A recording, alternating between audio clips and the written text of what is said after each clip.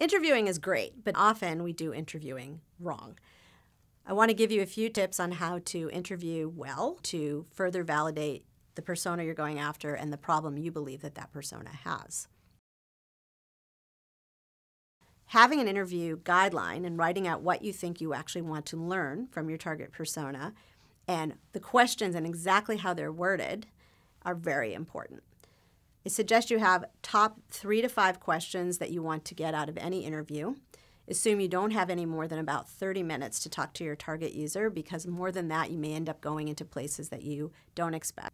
That being said, there are times where you will interview people who will go to places unexpected, and that will be a big judgment call when you're interviewing to decide, do you want to let them go there, because they may tell you something that was interesting and new that may give you a new idea about what you might want to solve, or are they distracted and taking you away from what you need to learn in the limited amount of time that you have with them.